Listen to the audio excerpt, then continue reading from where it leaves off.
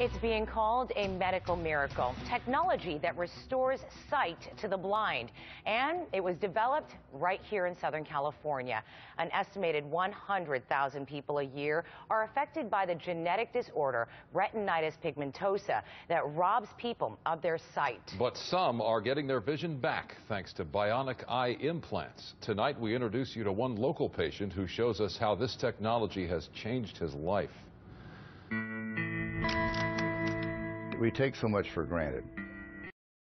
You think you're gonna see forever until you die.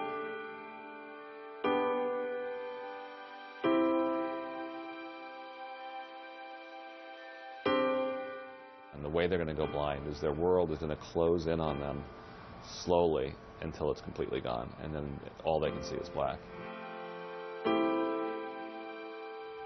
Turn left and then left again, and we've got another ramp. Terry Byland was only 37 years old when he was told by doctors he was going blind. So in November of 1993, the lights went out completely. What was the last thing you saw? It was my 5-year-old son, the last time I saw him.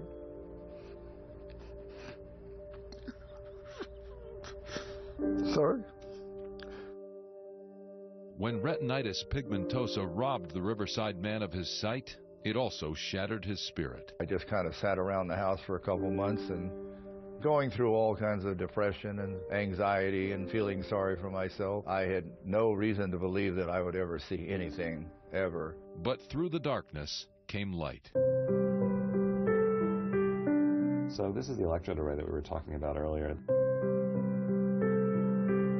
Very fine, delicate plastic device that goes inside the eye. Known as the Argus II, it is the first FDA-approved implanted device to reestablish sight in blind patients. They're given an implant, so it's a surgical implant that basically bypasses the dead cells and electrically stimulates the cells that are still alive. Manufactured at Second Sight in Sylmar, California, the real-life bionic eyes are reviving perception all over the world. They're still blind with the device until they put on a pair of glasses, and the glasses have a video camera and also provides power to the implant. And so the information from the video glasses sends power and data to the implant. With that, they're able to then see forms again. Nice. Yes.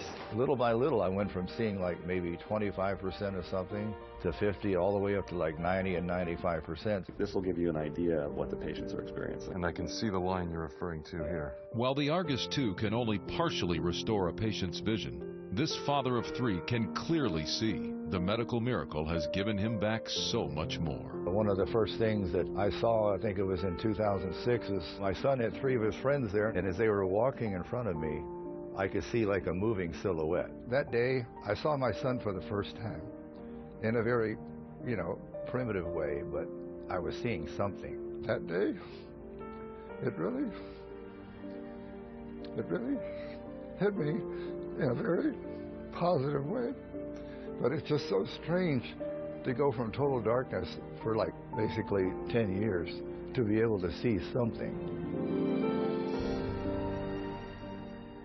That is incredible. It really is. To date, the Argus II has been successfully implanted in 180 patients around the world. Second Sight is now working on newer models to improve the pixelation of images and to allow patients to see color. Very, very difficult for Terry to sort of let us in emotionally, but he did so, he told me, to sort of provide hope for others who suffer from That's exactly what you see there is the hope that you can get, and that there is, help. And gosh, just as we come closer and closer years from now, who knows what can happen. Bravo to you, Terry, for your candor and a remarkable journey. Incredible.